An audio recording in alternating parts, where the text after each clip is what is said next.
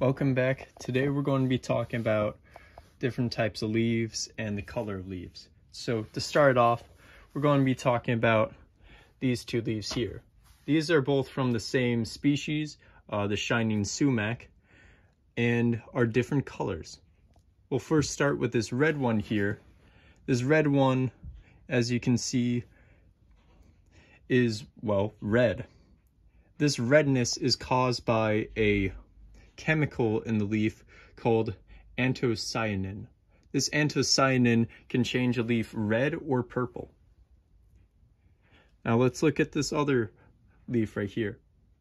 You notice that on this leaf, the midrim of the leaf, or the middle vein there, is green. The greenness in the vein shows that this leaf is sick, or the tree it came from is sick. This shows that it is missing a mineral or has a deficiency in something or is stressed. Another thing about this leaf is it is yellow. This yellowness is caused by something called a carotenoid, which is another type of chemical in the leaf that can form. It turns the leaves yellow or orange. Now, you can always have a little bit of both, as in this shining sumac leaf right here. A little bit of green, a little bit of red, a little bit of orange, a little bit of yellow. It has it all. Now, I'm not necessarily sure what exactly is happening with this leaf, aside from the fact that it is sick. Once more, it has that green midrim on the vein right there and all across the leaves, so that is probably one cause of it. Alright, so now we're going to get into different types of leaves. So as you can see here, I have a lot of leaves, and the easiest way to identify a leaf is using a dichotomous key. For those of you who don't know what a dichotomous key is, it is basically the form or way that leaves are found or identified. You use it based on its characteristics. Say if it's jagged on the sides, the point, the base, or what type of leaf. If it's a compound leaf like this, or if it's a simple leaf like this. Those are just some ways to distinguish a leaf. But going through the leaves I have here before me, you can see that some of these leaves are different, yet they are the same species. This is a sycamore leaf right here, yet it's very spiky. And then this is also a sycamore leaf right here. Some of these are smaller because they are younger and just got knocked off because of a windstorm. But anyways, this is also a sycamore leaf, but is aged and is browning, which means that it was on the ground for some time.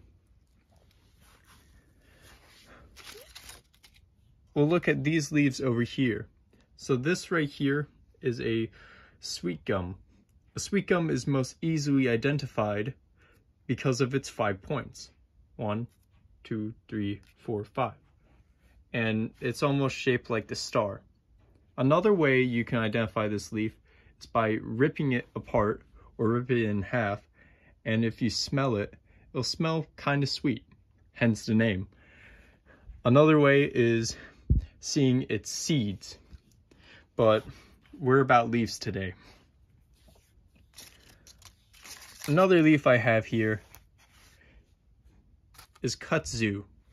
Kudzu, if anyone's seen it before, it is a leaf from an invasive Asian species, well, a species that came from Asia.